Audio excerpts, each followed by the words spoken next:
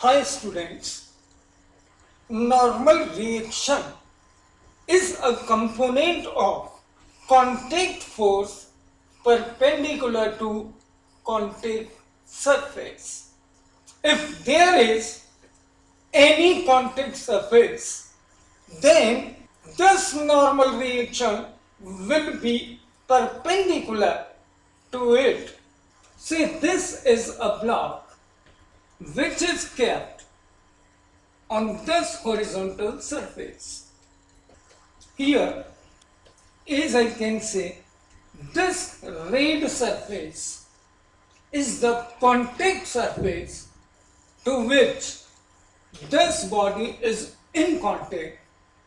So, if contact surface is this, then normal reaction will act perpendicular to it. If I talk about a block kept on an inclined plane, then no doubt we can say this is the contact surface. So normal reaction will act perpendicular to this inclined surface. Say for example, this is a horizontal surface. A rod balances in this sense. If I talk about this end, I am only observing the normal reaction on this end of rod. Then here I can say this is the contact surface. Obviously, as we have taught here, as I have mentioned here, normal reaction is always perpendicular to contact surface. So contact surface here is, for this end, is this horizontal surface. So no doubt normal reaction at this end will act somewhere in this direction, means perpendicular to the horizontal surface. This is the normal reaction here. In previous cases, normal reaction here is perpendicular to incline, and here again perpendicular to horizontal surface. Let us consider one more example. I have taken a surface of the shape as English letter, English mark, correct. I have taken this example just to show normal reaction at this contact only.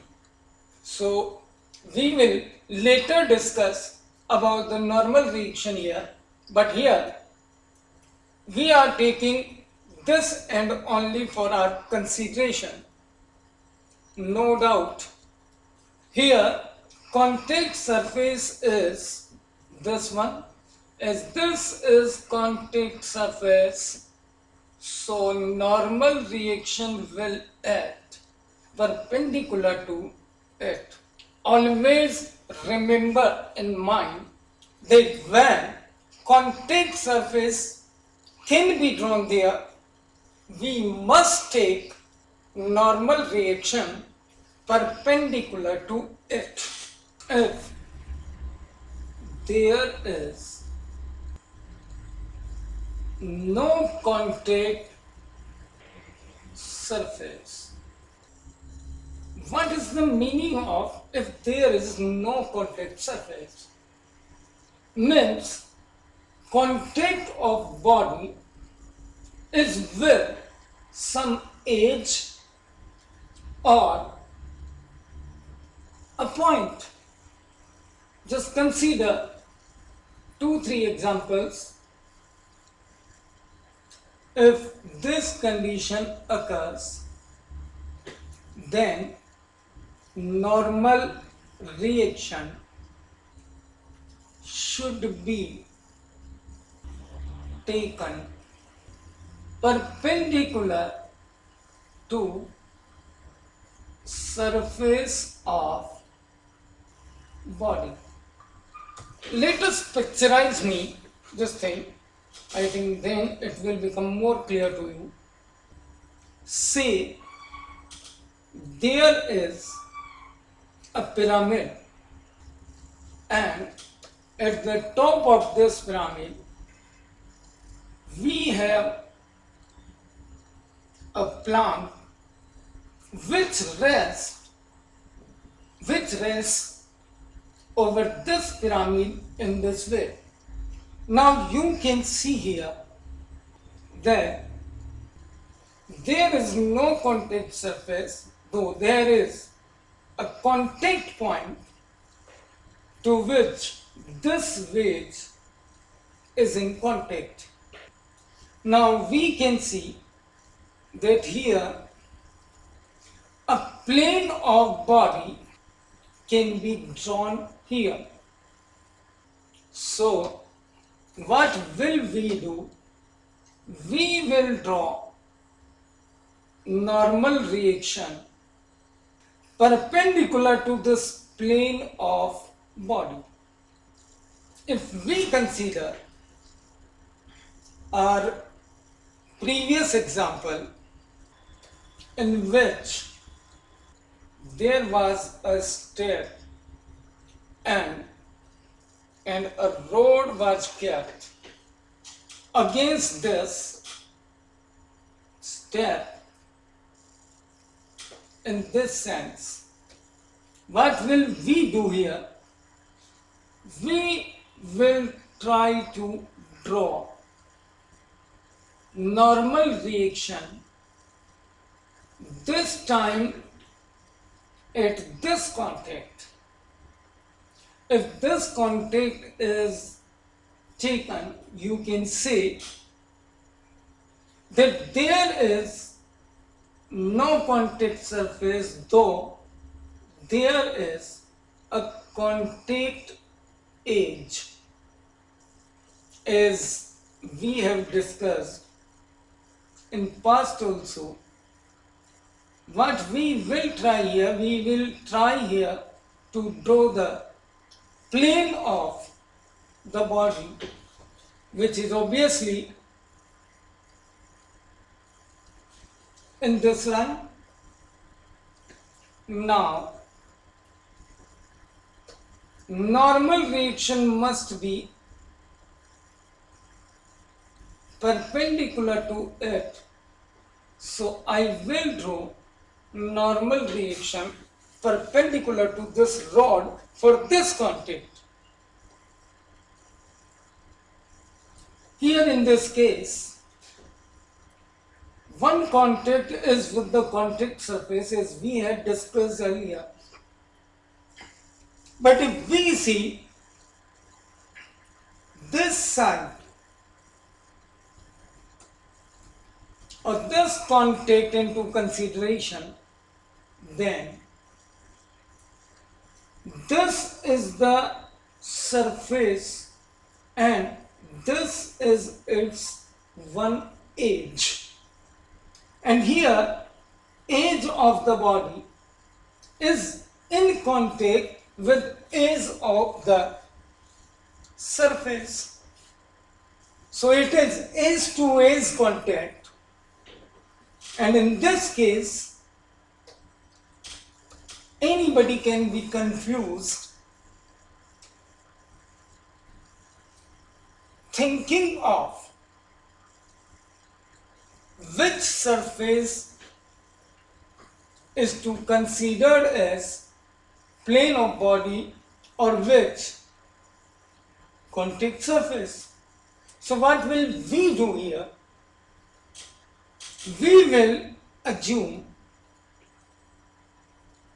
two separate components of normal reaction, one along horizontal and name it just NX, and the other component you can say and y in two mutually perpendicular directions.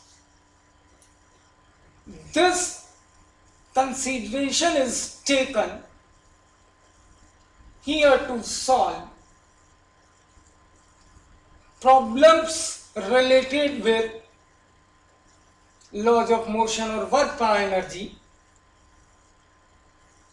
and to apply the laws and to get the desired result,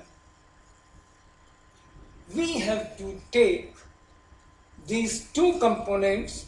If we do not take these two components, then our answer will be wrong. That's why what I am explaining you here is applicable to get answers or to get solution of a particular problem where this type of forces are involved. Consider one more example. In this example, this is horizontal surface. I have two rods. If we have a particular situation where two rods are in contact with each other, it ends only. No doubt, thinking of contact surface here is of no use because there is no particular surface. Here, 2 points of the given two rods are in contact. So this is point to point contact, and this in this condition also what we must do, we must take normal reaction into two mutually perpendicular directions. The one component is vertically and other component